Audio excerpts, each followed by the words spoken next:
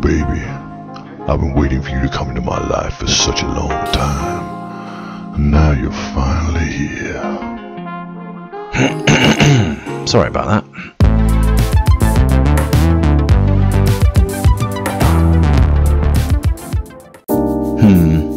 I've come over all funny like. It's an odd feeling seeing something brand new with the Sinclair logo, but I can't say I've not been warned. Even the box tells me to be prepared for love. This is an issue 1 Spectrum Next, the honorary successor to the Sinclair ZX Spectrum, and the story is a bit like a film franchise that went off the rails and is now forgetting the movies that people didn't like and just carrying on from where the good ones ended. Sinclair's official Terminator 3. The history of the Spectrum Next starts, perhaps oddly, in Brazil in 2010, as a, follow this if you can, clone of a copy of a mix of a Spectrum and a Commodore Plus 4, itself a bootleg copy of a UK ZX Spectrum and called the TK90X, sold in Brazil by Micro Digital, not the UK Micro Digital, a Brazilian company that used the same name and logo. In 2016, the two creators, and apologies for the pronunciation, Victor Trucco and Fabio Bellevenuto, released the TB Blue board, the original bare motherboard for hobbyists to assemble themselves.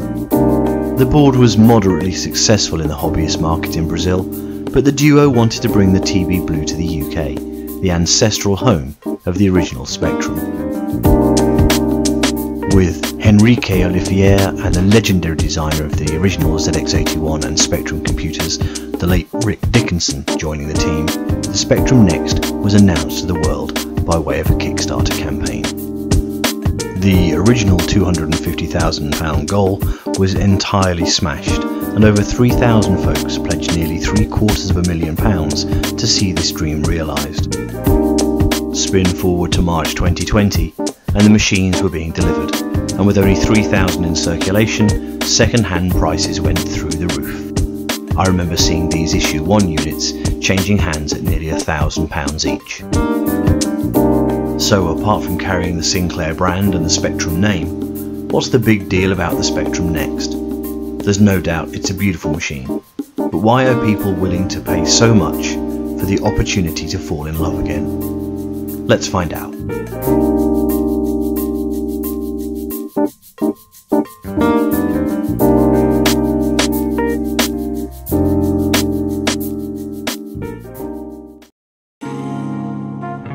Firstly, there's no denying its heritage.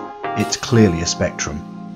Here, next to a Spectrum Plus, its older brother by 36 years, the design motif is so tight that it binds the machines together undeniably, while still rooting each in their respective decades. It's an amazing accomplishment by Rick Dickinson and the design team. Secondly, from an engineering perspective, it's a really clever piece of kit. It's a melding of two ages, with two inbuilt Atari D-type joystick ports taking pride of place at the front. Whilst at the side, there's an SD card slot providing full div MMC integration, removable storage, and an easy way to deploy firmware updates, along with a reset button, just like the Spectrum Plus. The back of the machine holds all manner of goodies. There's the power input, not compatible with your old Spectrum PSU.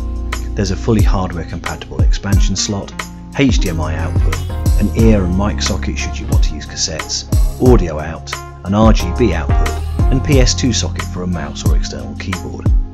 There's also the curiously titled Digital Video Debug port, which is currently blanked off, along with some small blanked off mini USB sockets. And on the bottom are a couple of extending legs. Again, like the Spectrum Plus, these help create a more comfortable typing position for some people.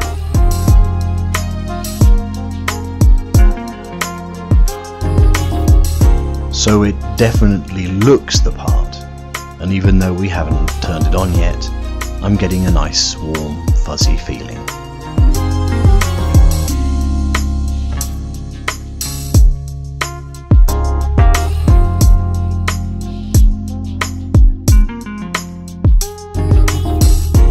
Let's see if it goes as good as it looks.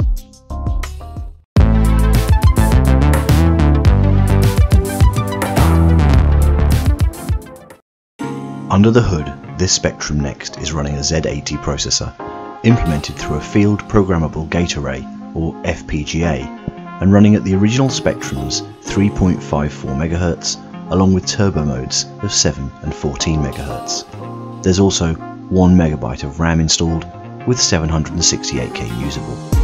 Through a combination of firmware updates and hardware upgrades, there's the addition of a 28 MHz turbo mode, an increase in memory to 2 MB with 1768K available, and the addition of a Wi-Fi module, an accelerator card in the form of a Raspberry Pi Zero, and a real-time clock. We'll be going through the software updates today in order to unlock that 28 MHz mode, as I want to play Driller at more than 1 frame per second, but we'll leave the hardware updates to the next entry in the series.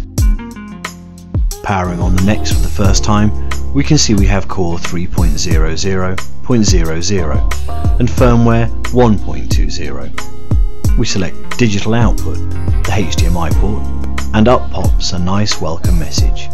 I'm sure it's lovely, but I'll read it later. We get a rather unceremonious beep when we try to go higher than 14 MHz. So let's update the firmware and unlock all that extra speed. Our first stop is the Spectrum Next website. The link is in the description below, and there's a lot of useful information and guidance to be found there. We need to navigate to the downloads and then select latest distro.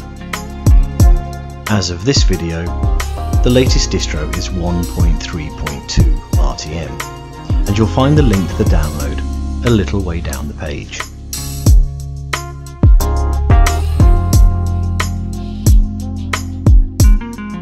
Once downloaded, you'll need to extract all of the files and copy everything to a freshly FAT32 formatted SD card.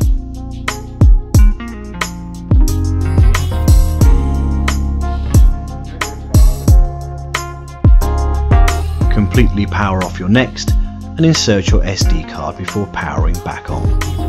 I'm told to press the U button to begin my update, so press it I will. I'm asked if I want to upgrade, and it seems foolish to turn back now, so I cautiously press the Y key. I've accelerated this a little bit, as it can take a while.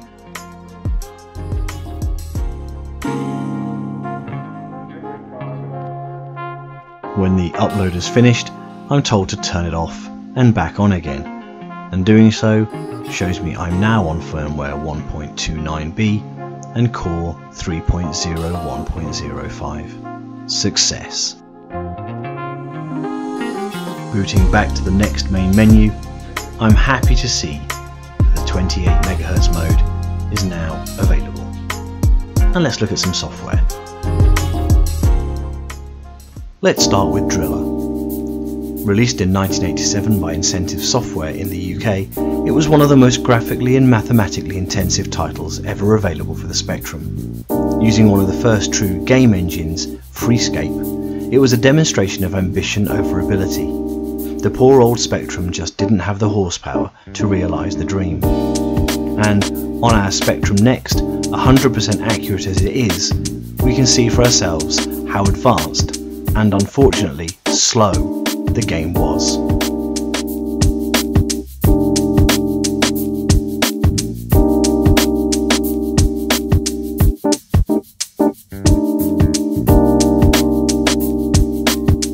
So let's crank the Spectrum Next up to its maximum 28 MHz turbo mode and try again.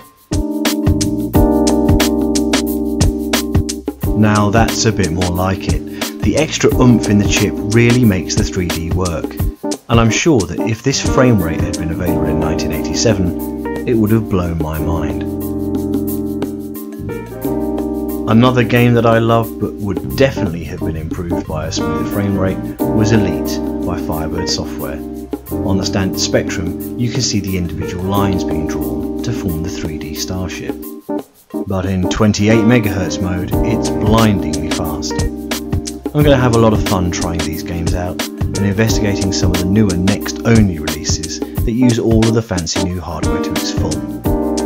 Join me in the next video, where we'll upgrade the hardware of this issue on Next to bring it up to its maximum specification.